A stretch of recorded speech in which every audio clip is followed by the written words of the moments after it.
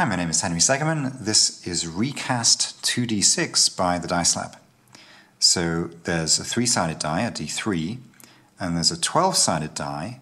The shape of the 3-sided die is our own design. I'll talk about that in a little bit.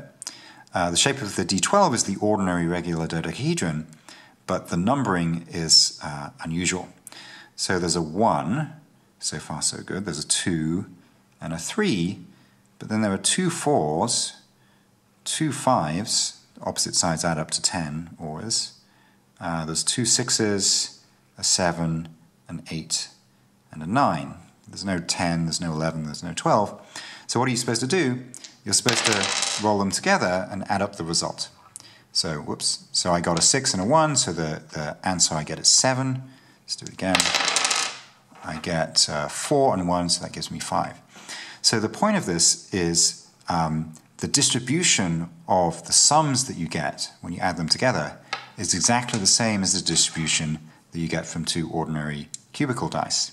So for example, on 2 cubical dice there's precisely one way to get 2, by adding 1 and 1, and that's the same here, that you can get 2 by adding 1 and 1.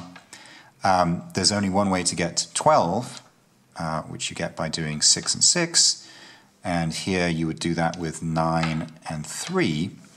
But say there are 2 different ways to get 11, so 11 comes up more often than 12.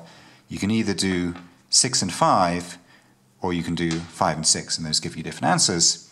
And on this one, I can either do 9 and 2 to get 11, or I can do 8, where's 8? 8 and 3.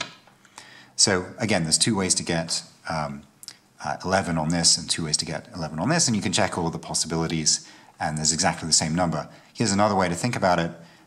12 possibilities on the D12, 3 on the D3.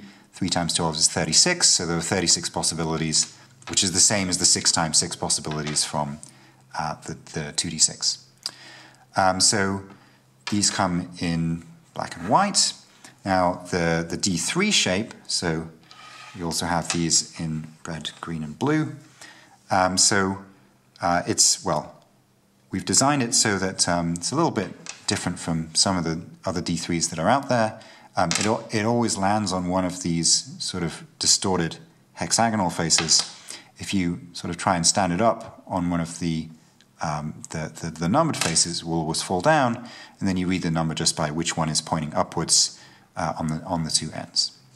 So this is Recast 2d6 and our version of the D3. Thanks for watching.